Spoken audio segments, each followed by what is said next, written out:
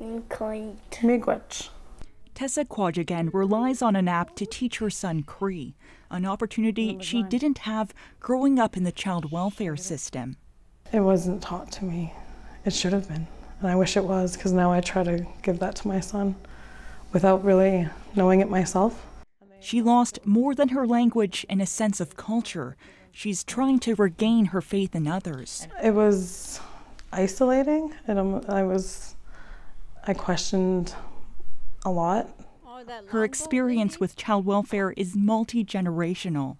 She almost lost custody of her son as well when he was staying with his dad, who died of an overdose. I needed to come and fight for him.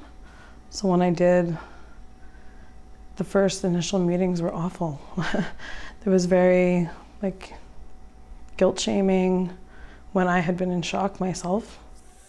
She believes it would have been different if her First Nation had been in control. That's the goal behind the new federal legislation.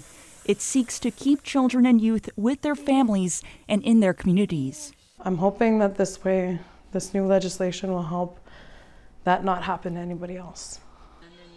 Her expectations are high.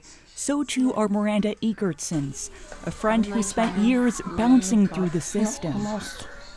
It's a fight to feel secure every day. And she has many questions about Bill C-92. It does sound hopeful, but how many times has our people heard stuff like this? Cautiously, they wait to see changes.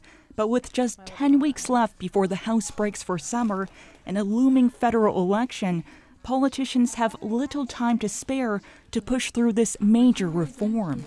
Olivia Stefanovic, CBC News, Ottawa. And some advocates also have concerns about how funding will work under this new arrangement. The federal government still has to sort that out with the provinces.